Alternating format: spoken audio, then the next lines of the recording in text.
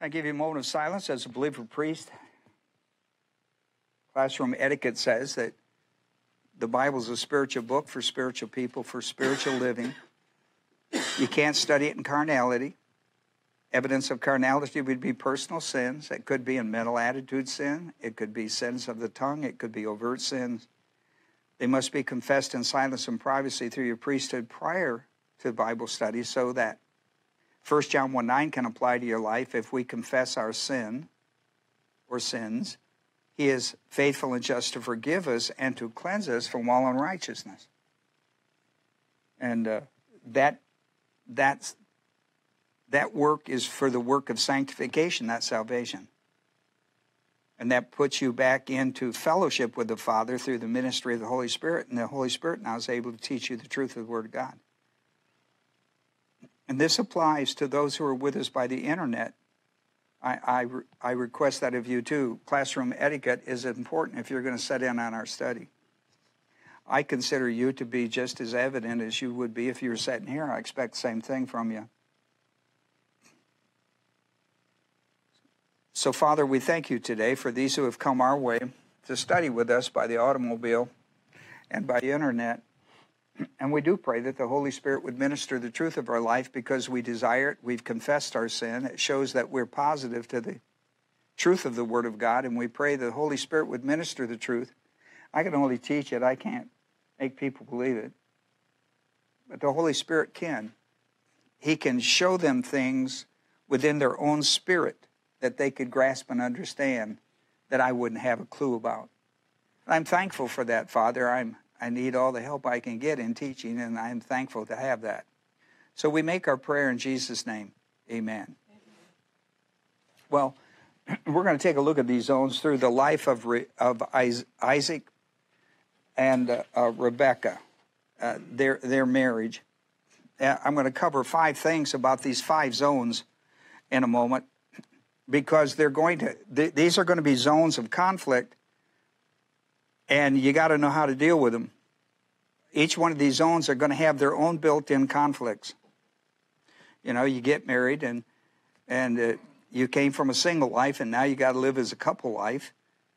Then you get kids, and then you got to live as a couple and live as a family, and then it just goes on and on and on. And so, what we want to do now, let me start by telling you that this is one of the great famous love stories in the Bible is Isaac and Rebekah, and you need to write this. I think it's on your paper. 1 Corinthians 7:39. This is important because if you're going to get married, if you're a believer and you want to get married, you got to marry a believer.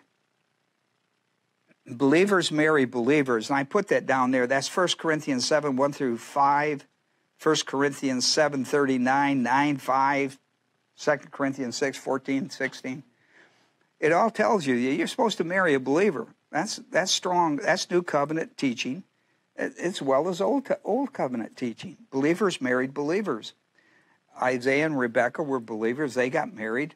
That's the beginning. That's the foundation of not only is it a foundation of your life, it's a foundation of your marriage, your family, and everything else. And so you need to be sure that you marry a believer. If you've not been married, make sure you marry a believer. Now, here's point number 1. The book of Genesis shows the struggle in the lives of the patriarch family. From Genesis 12 on, you're in the patriarch period. From Genesis 12 to the end of the book, it is all about the patriarch family. Abraham, Isaac, and Jacob. Abraham, Isaac, and Jacob make up the patriarch family. And when you study this, from Genesis 12 through 50, but when you study this, you understand that all of the members of the patriarch family struggled, not in their marriage. They married all right. They struggled when they got to children. For example, it started out, they struggled with all 3 of the patriarch wives were barren. That's the first struggle they had in it. And a lot of bad choices were made in that. Even with Abraham. And so, I mean, they struggled with barrenness, and because of that, they struggled with messianic prophecy. See, the promise was given to Abraham and was passed on to Isaac and passed on to Jacob, that they were the heirs of the messianic seed. Now, when you go to Matthew, the first chapter, and you study the genealogy of the life of Christ, the ancestral life, you see that that was a messianic seed. Now, that came from Genesis 3:15. That's where the seed prophecy was given, right there in Genesis 3:15, after the fall of Adam. And so all three of these wives of the patriarchs, here's God. God says, you guys are going to be the heir bearers of the Messiah. Sarah struggles with it. Rebecca struggles with it. Rachel, all of these women are going to struggle with it. And so it's interesting how they all struggled. Not only did they struggle with barrenness, but they struggled with God about it. Right? I mean, you've studied these stories. If you haven't, it's well worth your time. They all struggled with it. And listen, when you struggle with your life and the Word of God connected with it, you are in the angelic conflict. I mean, ding, ding. And the only way that you can beat that is with the Word of God. Matthew, the 4th chapter, when Jesus got in that business, fighting with the devil, remember, he takes him to the mountain, remember, and he fights him in that deal? Yep. You know how he beats him? With the Word of God. With the Word of God. And so you need to know this. I mean, you can't, there's no way you can figure your way out of the box.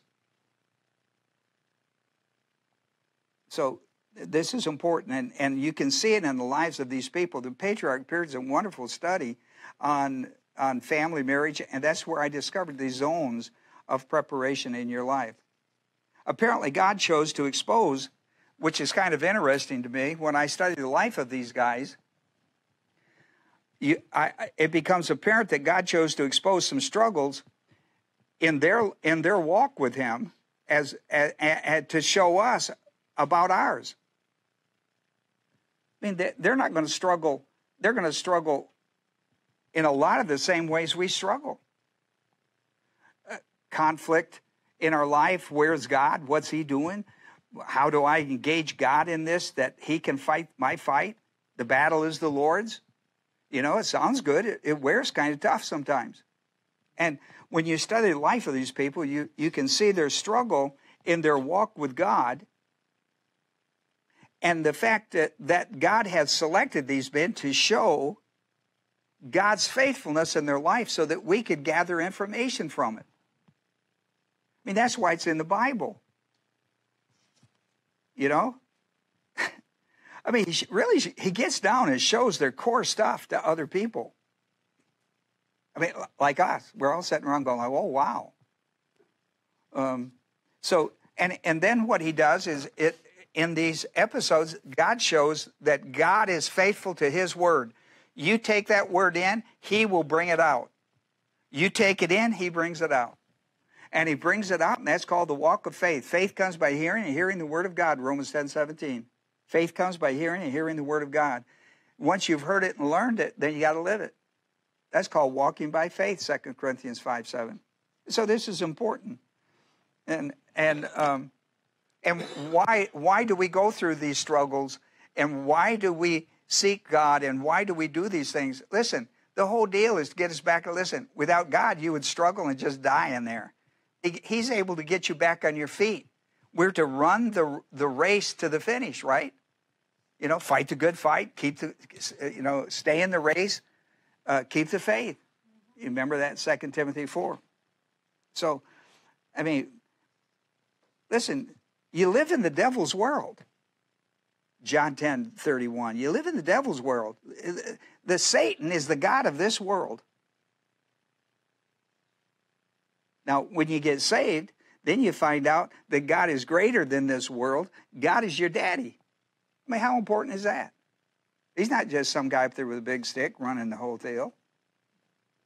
I mean, once you get saved, now, He's your creator God until then, but after that, He's your daddy.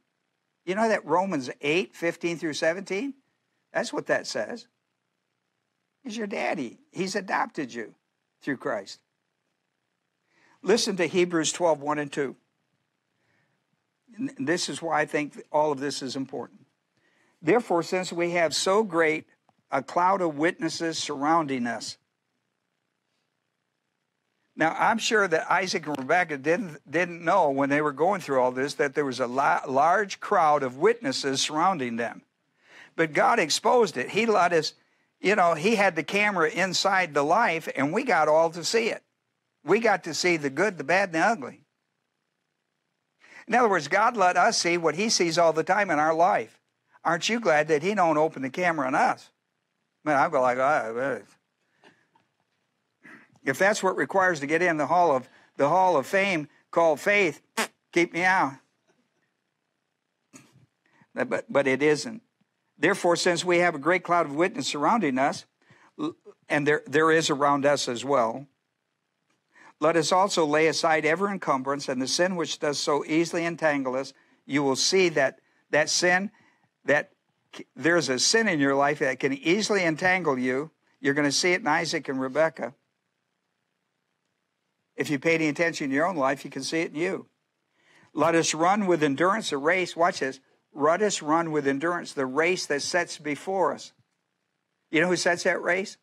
God does. You know what your job is to do? Run it. And how long do I run it? Till it's finished.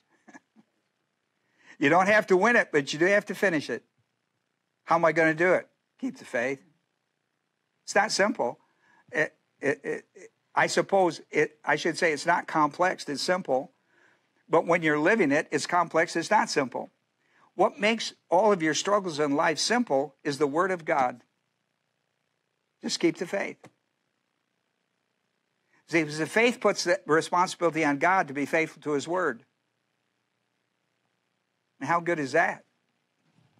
Our job is to walk by faith. His job is to do what the faith is required of Him. And you're going to see that lived out in this. Then he says, fixing our eyes on Jesus, the author and perfecter of our faith.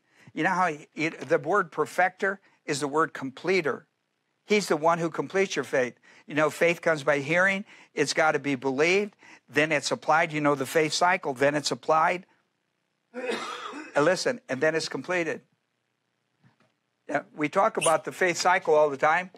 It goes from hearing to believing to applying to completing. That's Hebrews 11:1. Faith is here, things hoped for. That's that side. Hope for. The conviction of things not seen. That's that side. This is where the promises are taken and applied. You hear it and apply it. And over here is where the performance of that promise comes. Performance is on this side. You apply it and God brings it to completion. That's faith cycle. And that's how this thing works.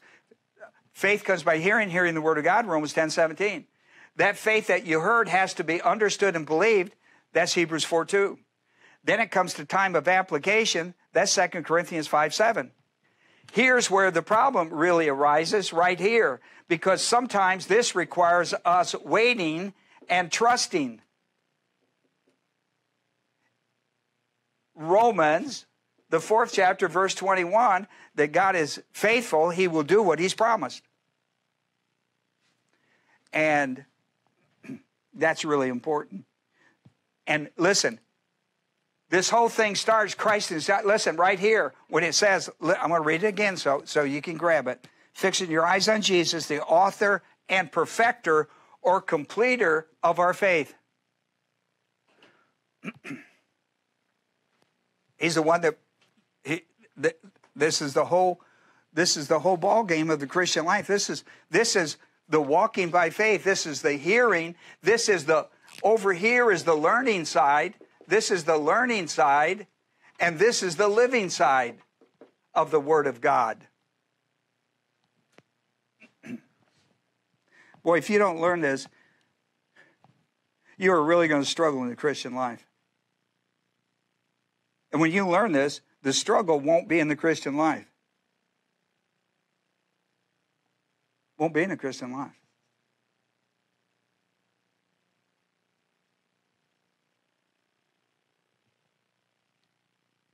Just thought I'd tell you.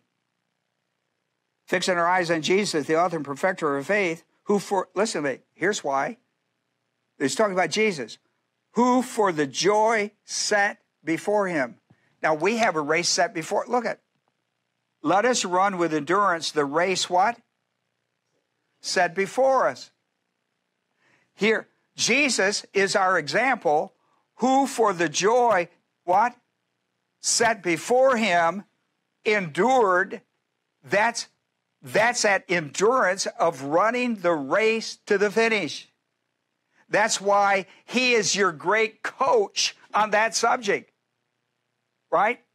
He's the author and the completer or perfecter of your what? Your faith. Keep the faith. See how important classroom is? There's a classroom in learning and there's a classroom in living. We know it. The world talks about it. The program of hard knocks. Right? The world even understands this. My grandfather used to tell me all the time, you can learn the easy way or the hard way. Look, it's up to you which way you want to learn it. And he's just talking about common sense stuff. When talking about real struggles. Here's number 2. We will list the 5 general zones of marital conflict. That's conflict that's going to come to this zone. Conflict that's going to come to this zone. And you got to be prepared for it. Not necessarily conflict you're going to create in the zone. But if you don't know how to handle the conflict that comes in the zone, it'll create more conflict.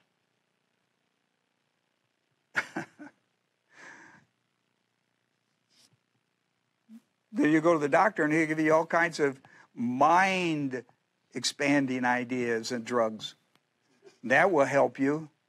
It will numb you through it. You don't need to do that, but you do need to know how to deal with it. Remember that each zone years work by a sliding rule. Remember that. Now, I listed just definite times, but remember there's a sliding rule of importance to them. The first year, notice the one thing that all these zones have in common is adjusting. See the word adjust? Yes. Okay. They all require adjusting. Okay? And that's where a lot of the conflict comes, but each zone has its own conflict. Okay. Listen, the devil can cause more havoc getting inside a marriage for the work of God. He can cause more havoc to the work of God when he can get inside a marriage. How do I know it? Adam and Eve. I mean, that's a classic example. That's the primo one because they didn't have a sin nature, right? They didn't have a sin nature. And they were in a perfect environment. Everything was hunky-dory. Whoever hunky-dory is, it was hunky-dory. We don't have that. We don't have that. So the first year of marriage, that first year of marriage is adjusting from a single life to a couple life. There can be a lot of conflict in that. Listen, it has its own built-in stuff. You got to know that this is a period of adjusting, and you've got to learn, give and take and adjust and see what the Bible has to say about getting married. And the Bible has a great deal to say about getting married. Listen, if you think that comes natural, that everything just flows, that's called romance. That's not called marriage. Everything is perfect in romance because everybody ignores the struggles. Everybody ignores all the problems. You know, someone said that the moonlight and the roses turn to daylight and dishes. That's reality. So there is adjusting, and the Word of God will help you with that. Being spiritual. You can be believers and get married. Your first year can be... Listen, I've known people that come back from the honeymoon and said it was hell. And the honeymoon can be hell? What has gone on there? So there's adjusting. You got to move from single to a couple. Then the third one, the second zone is the third year of marriage. Remember the sliding rule. And usually by the third year, what you're adjusting is from being a couple to being a family. It's a big deal. You know, you can't, I try to tell young couples to get married, you know, get yourself settled down. Don't have kids until you're into third, fourth, fifth year in there. Have kids. Then have your kids. And you have no idea how they're going to change your life. You have no idea. Oh, I know. I was raised in a family. I'm not talking about being raised in one. That's so easy. Well, it wasn't easy where I was. It's easy compared to where you're going. So you got to. There is an enormous adjustment from being a couple to being a family. Being a couple to be a family. Now you got kids. And the Bible has a great deal to say about that. Then zone 3 is 16 years of marriage. Remember, a sliding rule. Doesn't always have to be. But somewhere in there, zone 3, 16th year, is adjusting to children's activity and juggling careers. This is a period where the couple part of you can get lost very easy. Doing all good things. And I'm going to tell you, in this zone, a lot of marriages really get in trouble. I tell couples when they hit this zone, remember a sliding rule, and they get so busy running kids here and running kids there and this and that and this and that, and he's into a career mode and he's moving really fast in his career diet, and they don't have time to meet even. I mean, they have 5 or 10 minutes at night when they lay down, and then they're too tired to really talk or do anything about it. Let's talk in the morning, and then the clock goes off, and they sleep a little extra, and then they're off to a run again. I tell people when they hit this zone, they need to be sure they have date nights. They need to be sure that they can go off at some points of their time alone together as a couple and work on it. This is probably a good period in this period, somewhere in that up to 20 years of your marriage, to go have a second honeymoon because you need that fire brought back in. This is a place where this is like you're about ready to go into the second half, and boy, you better have a game plan. And this is where a lot of marriages roll over and die. Zone 4 is 25 years of marriage. They have difficulty adjusting to an empty nest, and then their kids getting married and got weddings and all that stuff. And then guys are starting to think about, and gals are starting to think about retirement and some of those ideas. They've still got 10 years left or something like that. But now they're thinking that. Where in the beginning they thought about how they could get where they're going. Now they've gotten where they're going, and now they're thinking about how do I get out of this and how do I survive the next 20 years of my life based on these things. And so and listen, the Bible has a great deal to say to you about it. And then the final zone, the fifth zone, is the 45th year of marriage, sliding rule, adjusting to aging parents. Your aging parents. It absorbs a lot of time, doesn't it? Oh, gosh. Then your retirement. How are you going to adjust to that? A lot of women go, their husband has never been home. Now he's home all the time. It drives them nuts. I remember my uncle, when he retired, I remember so well because it was every time we got together as family, it was like, oh, please, can somebody come and take Max and go do something with him? He was driving his wife because he had painted everything that could be painted about the third time. And he was just bored to death and had nothing to do. And so we all took times taking him someplace, doing something with him. Oh, this is crazy. Because he had no plans. He had no idea of what he should do. He's still a high productive person. What am I going to do with my life? I mean, I can only wash the car so many times. I can only do so, and so they just bored to death. So, listen, this ought to be a time, though, this ought to be a time for growing together growing together in the aging process in your love. This ought to be a time of growing old together, growing old together. My very best friend in the whole world is my wife. I mean that. My very best friend. If I wanted to go anywhere with anybody, that's who I'd want to go with. That's who I'd want to go with anywhere on a trip. That's who I'd want to go to the beach with. That's who I'd want to be with because I have so much fun with her. She still laughs at all my corny jokes. I mean, seriously, I can tell the difference. And she's just a joy to be with and to talk with, and we do puzzles together, and we just enjoy ourselves. I never get bored. I'm easily bored. I never get bored. And I watched my grandfather and my grandmother grow old together in love, and it impressed my life out of the wazoo. I don't know what the wazoo is, but probably is not good. Okay. So what you want to do going through these zones is, and listen, you may have gotten married and are now in zone 4 in your mate's life. Think about that.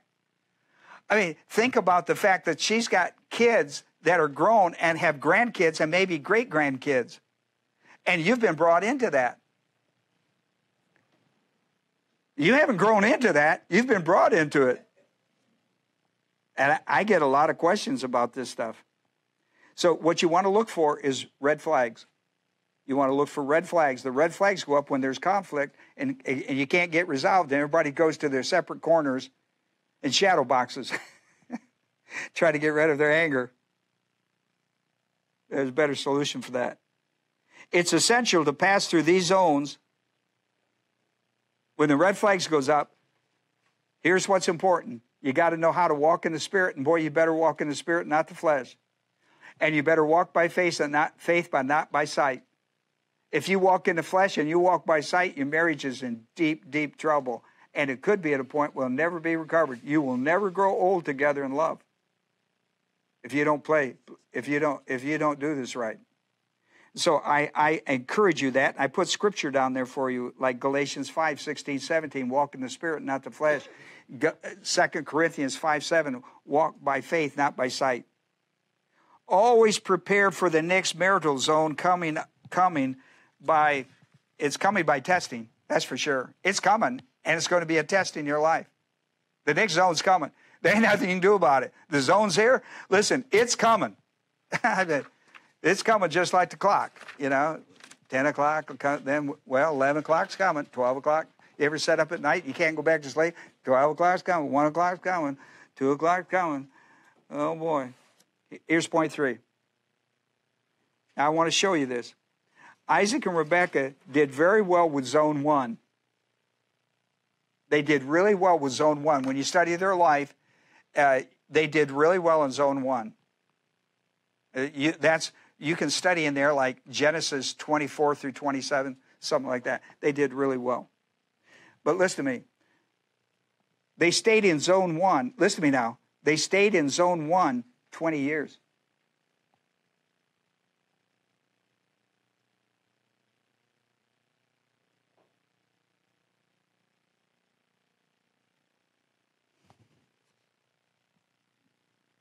Zone 1 lasted for 20 years because Rebekah was barren.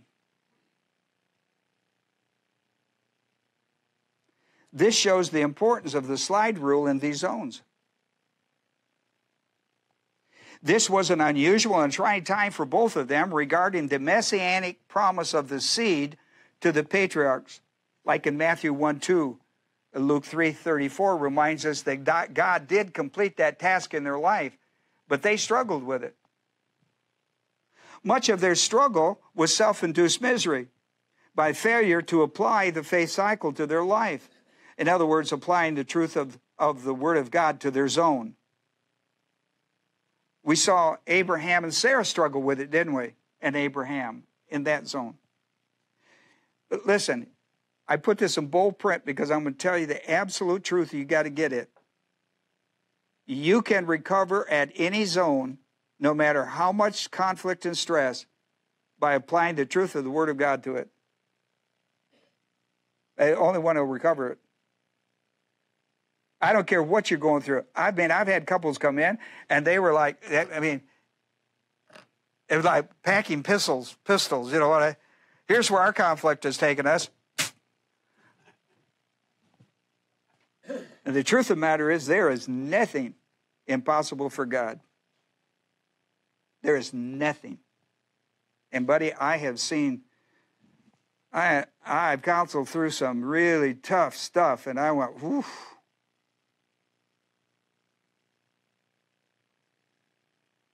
But it's going to take every bit of God because you're dead in the water. And it don't matter how big a fish has swallowed you. God can get you out of it. Right, Jonah? Yeah! Be sure that when you get in conflict, you don't resolve it spiritually, because if you don't, it becomes self-induced misery. It just builds it. It magnifies your problem. You're the one that makes a mountain out of a molehill. But can I tell you again, listen, God, nothing is impossible with God. All things are possible to those who believe. And that's the absolute truth. This was a special time of testing because when they got married, Isaac was 40. In Genesis 25:20.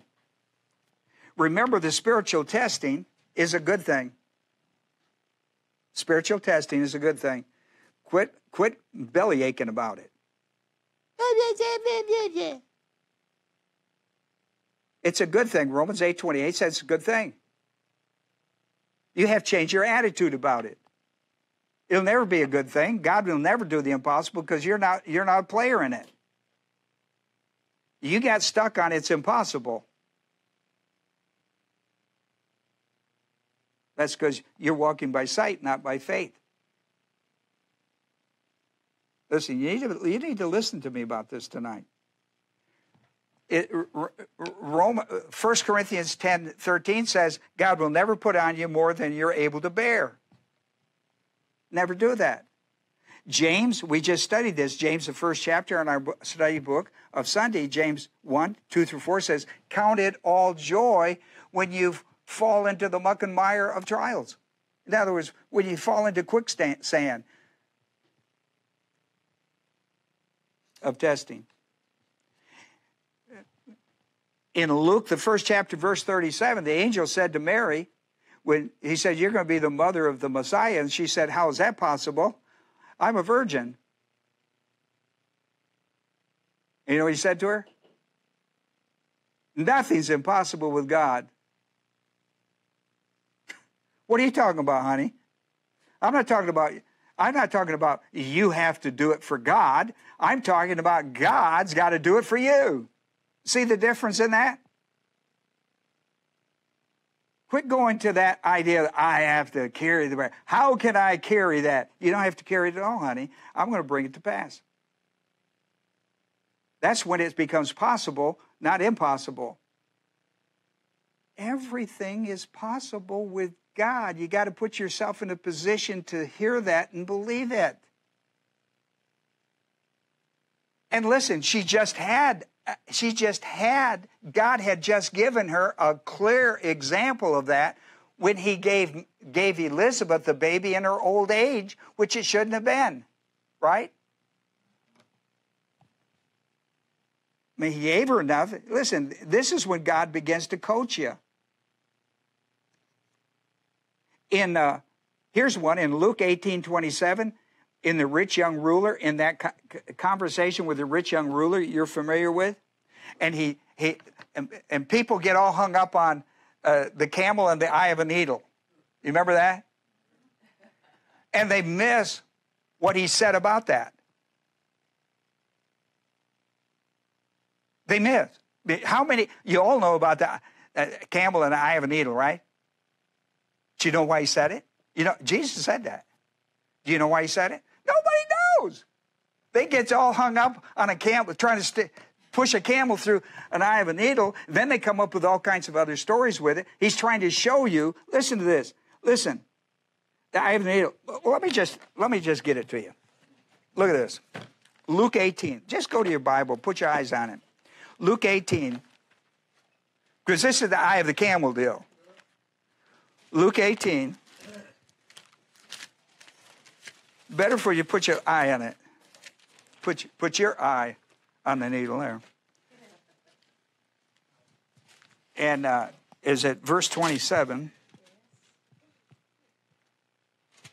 You know, verse 25, it's easier for a camel to go through the eye of a needle than for a rich man to enter the kingdom of God. And they who heard it said, then who can be saved? And here's the point of the camel and the needle. The things impossible with men are possible with God. Listen, you can't argue. He's not trying to get you to argue some kind of rational, empirical idea here. He's trying to show you something that when you think that you're in an impossible situation and God has given you a word of possibility, take that possibility. Take the word. Take the word. What he was trying to show them, that what's impossible with men is possible with God. Why? Through the word. What do I have to have? Faith in the word. Why? Romans 4:21. God is faithful to do what he's promised. That's why. There's nothing in your life that should get you to a place where it's impossible. I just don't say, what are you talking about? That's because you got your head stuck into the impossibilities of your life. Pull your head out of the sand. You know, put it in God. But there is one thing that God says it's impossible. Yeah. Hebrews 11:6. So let's put our eyes on it. So I can help you get your head out of the sand. I'm being kind, ain't I? Okay. 11:6.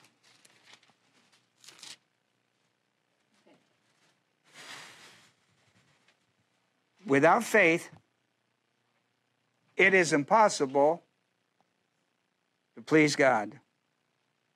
For he who comes to God must believe that he is, and that he is a rewarder of those who seek him.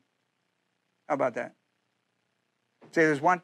If you got your head in the impossibilities, you got to have faith to get it out, because God will pull your head out of it. You got to be willing to have that. Listen, without faith, it's impossible to please God. Just think how. Listen, nothing's impossible with God except when you don't have faith. It's impossible for him to pull you out of the muck and the mire. I don't care if it's your job. I don't care if it's your family. I don't care if it's your wife. I don't care what it is. I don't care what it is. I don't care if it's the doctor telling you, I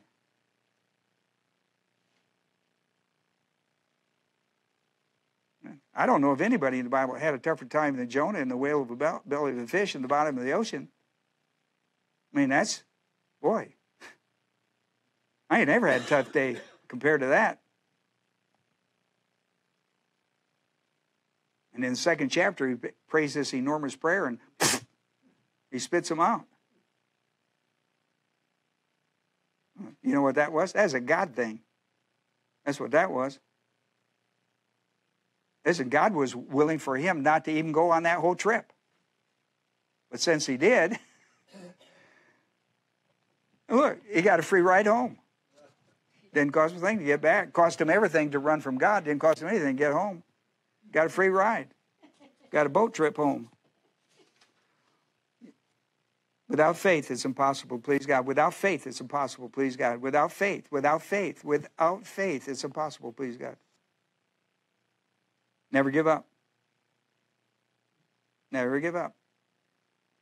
Never give up. Why? Because it's not finished. You only till you're at the finish line, you take a deep sigh. in the meantime, I don't care if you walk, crawl, or whatever you do, you finish. Get back up. If you can't get back up on your feet, get back up on your knees. Let's get through this thing. Or do the belly crawl. After 20 years of prayer, Isaac and Rebekah, after 20 years of prayer, God answered their prayer with twins. Be careful what you pray for. They just wanted a little cute baby.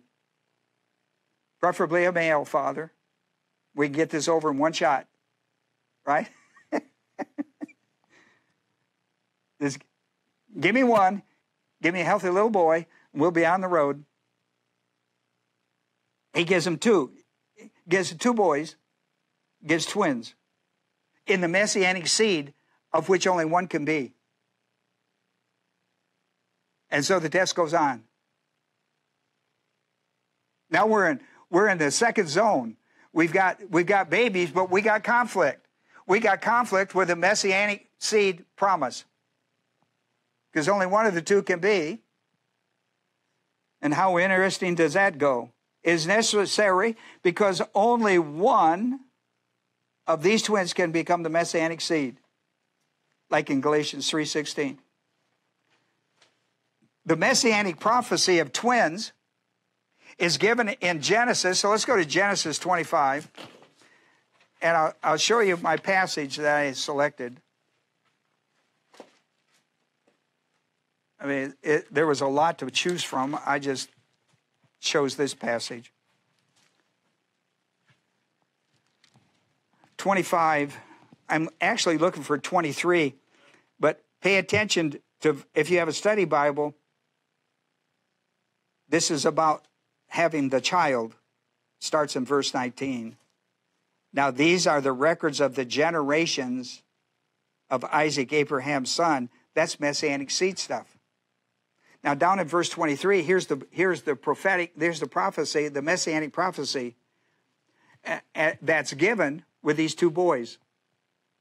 And given to them, well, they're struggling with inside her womb in verse 22.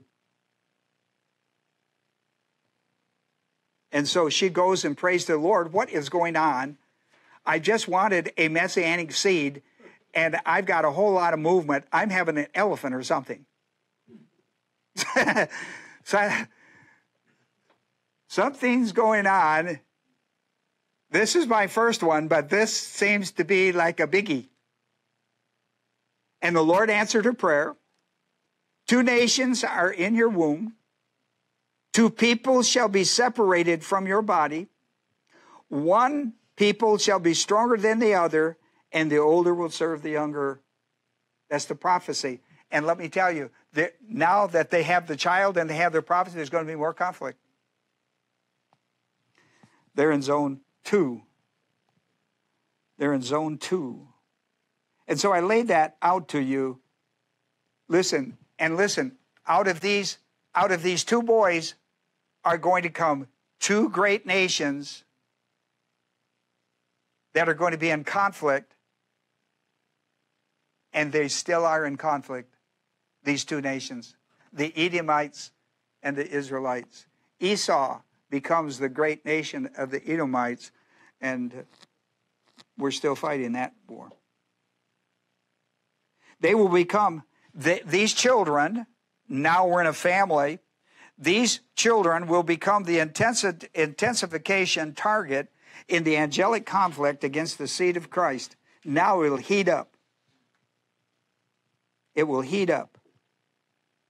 In Hebrews, the 11th chapter, verse 20, it says, by faith, Isaac, this is the great Hebrew, the faith thing. By faith, Isaac blessed Jacob and Esau, even regarding things to come. Here's point 5. Isaac and Rebekah, spiritual conflict of marriage and family will occur from zone 2 all the way to zone 5. If you study the rest of their life, it's a mess. It doesn't have to be, but listen, we have that prophecy. That prophecy is going to roll out. And these boys, these two nations are going to be in conflict.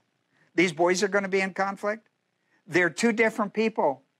When those two boys were born, there were never two kids that were so unlike that you couldn't believe they came from those parents. You understand? We got Esau over here, was totally different than Jacob, and it was prophetic. They're going to be two different persons.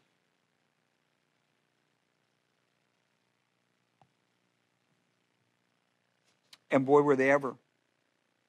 And here's the problem with it. They were told that you're going to have two unique kids and they're going to be miles apart. They knew it going in, did they not? Was there not a heads up on it? And they mismanaged those two guys terribly. They mismanaged them terribly. They mismanaged them terribly. If you know anything about the story, you ought to study it. In a flash, zone 2, in a flash. Now, it took 20 years to get out of 1. Now we're in 2. And we go from 2 sons born in conflict that will be totally two different, totally people. In one verse, we go to where the two kids are 40 years old. Wouldn't that be something? Because in the 25th chapter and verse 27, that should be, on my paper it says 25:2. It should be 25:7. In 25:27, it should be 25:27. It says in one verse it says, in one verse, we've gone all the way from birth to, to small kids. We got 2 small kids. Now we're 40 years. When the boys grew up, Esau became a skillful hunter, a man of the field, and Jacob became peaceful. And listen, Isaac Esau is 40 years old.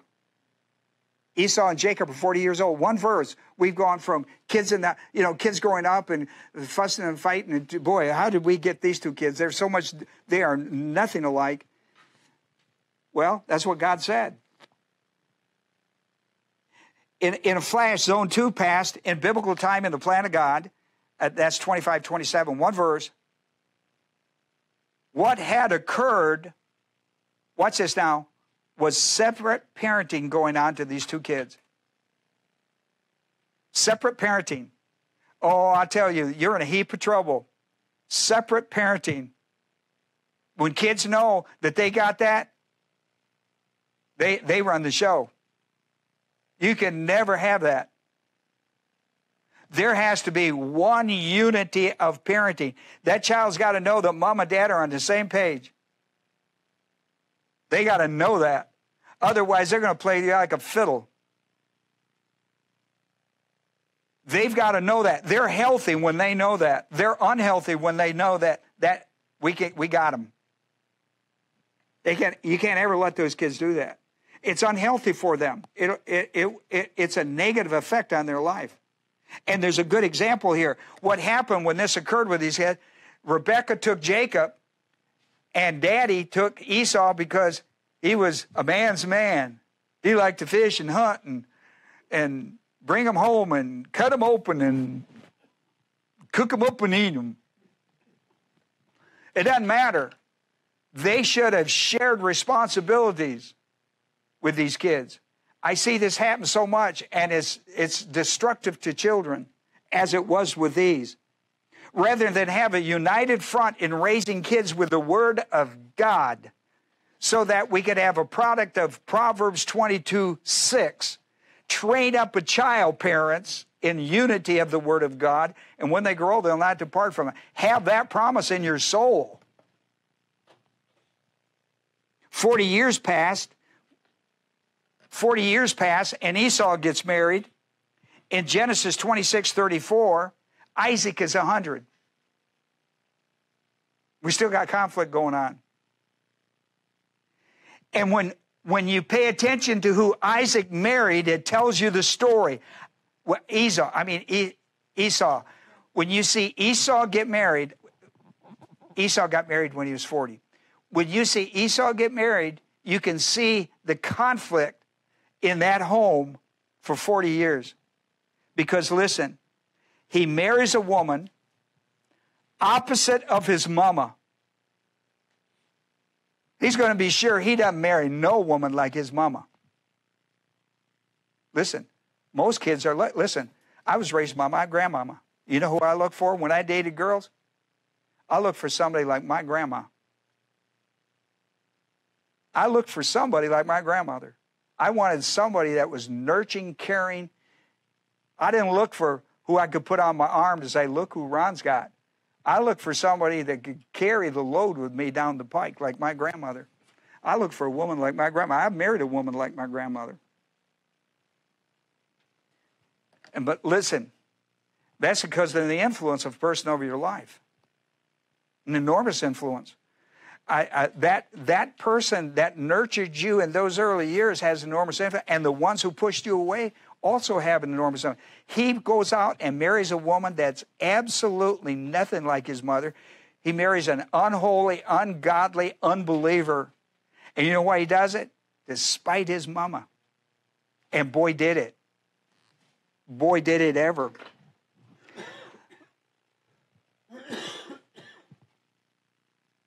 Here's Esau's whole attitude in Genesis 27:41. This is before Jacob leaves. This is after the whole mess in the family. This is how this whole thing blew up. He's getting married. I don't want anybody like my mama. The days of mourning for my, see, he's 100.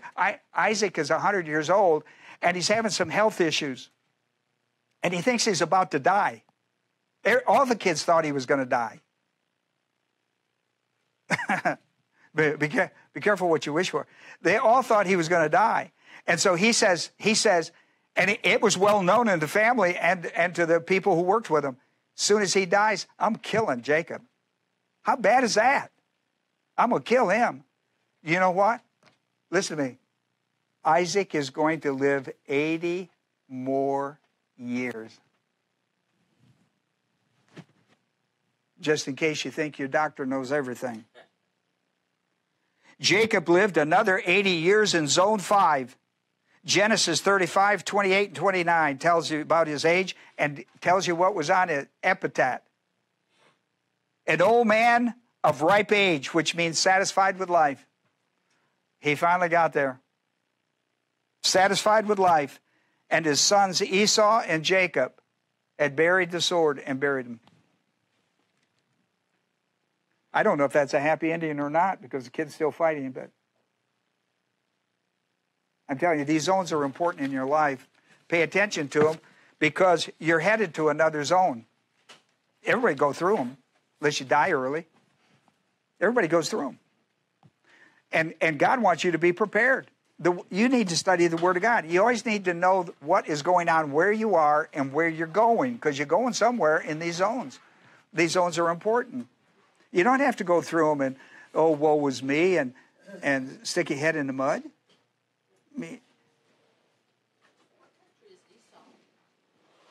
The Edomite, well, he would be the Arab coalition today. Part of the Arab coalition. Yeah, the Edomites. Well, let's have a word of prayer and we'll get out of here. Our Heavenly Father, we thank you today for these that have come our way by automobile and by internet. We've covered a whole lot of biblical territory, about from Genesis 25 to 35. It would be well worth somebody to read and take time to go through it, because our subject matter was looking at the 5 zones of life, especially married life, where it begins and then travels through it through the life of Isaac and Rebekah. We are not told when Rebekah died, which is kind of unusual for us